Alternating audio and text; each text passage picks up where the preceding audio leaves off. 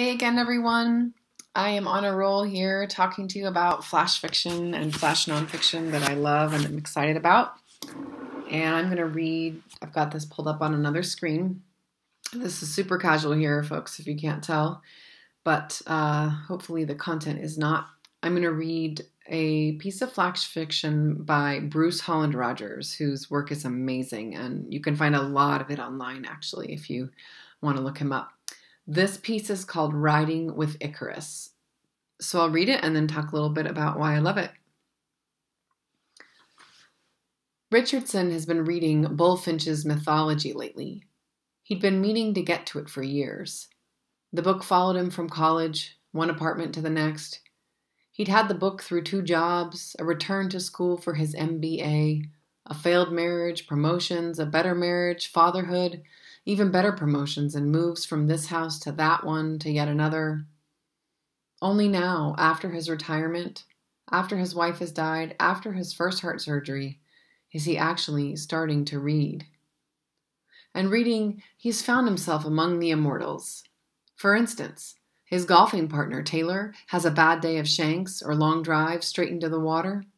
By the 12th green, Taylor's face is red and he shakes his putter with minutes.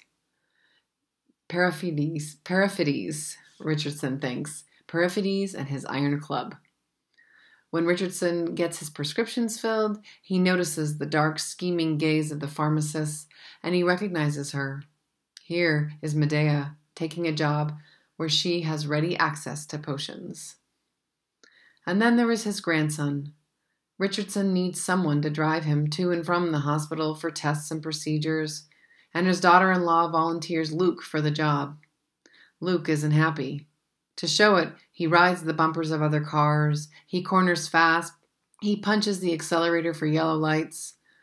Apparently he had other plans for the day, even though his mother had imagined a wide-open schedule. The trip home from the doctor 2 hours later is the same.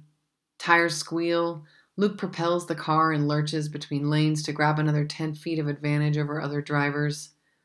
"You're going to get us killed, son," Richardson thinks of saying, but doesn't.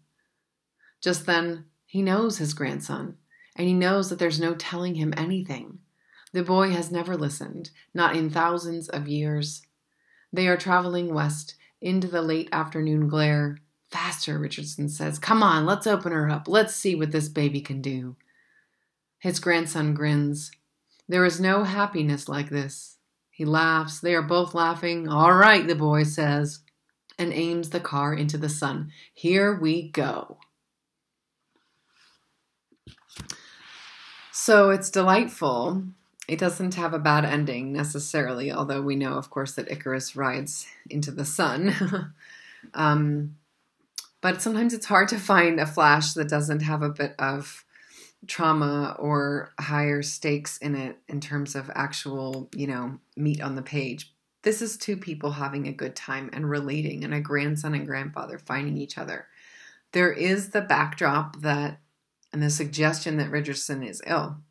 A lot of people around him have died. He's thinking about his immortality and reading about the gods. He's got to go take some tests. He can't drive himself.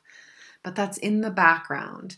What's in the foreground are those things that make Richardson's reaction to this situation of Luke driving him aggressively and too fast uniquely Richardson's own. So how would you react to being driven that way? How would I react?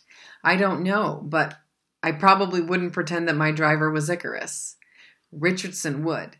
And that's what makes this such a beautiful piece, because in 1 or 2 pages, we get right into that worldview. We know how Richardson is seeing the world right now, and we even have a little bit of a suggestion why. Maybe he's thinking so much about the gods and immortality because his own mortality is coming. He's coming right smack up against it. Possibly. So it's a lighthearted story, it's a gentle story, and yet there is this tug in the background about a larger universal, deeper issue. That's one of the many 10,000 reasons that I love it. I also like it because it begins with several paragraphs of backstory. I'm looking at the screen here. I hope you all just Google this story and find a version of it for yourself. But the opening 2 paragraphs really give us a lot of background, which is unusual for Flash. You don't find that many pieces that do it. partly because it's hard to pull it off. Like once you get started writing that kind of backstory, it's hard to make yourself stop. But Bruce Holland Rogers is a master at this. He gives us what we need to know in the background. Yes, it takes 2 paragraphs, but then he reels right on out and he gets us into a scene, right? So that's a good technique to try. It's a good thing to model, especially if you're writing nonfiction and you need that 2 paragraphs of backstory or information so that whatever you have to say next makes sense. Try it. Give yourself 2 paragraphs. That's it. And then move into scene and see what details you can incorporate to sort of make that worldview turn on a dime and open up to readers so that they know how you see the world, or in the case of fiction, your character. What one thing could you shift, or what one little tweak could you make that would make this wholly unique? I hope you have fun with it. I hope you enjoyed that story, and I'll see you for the next post.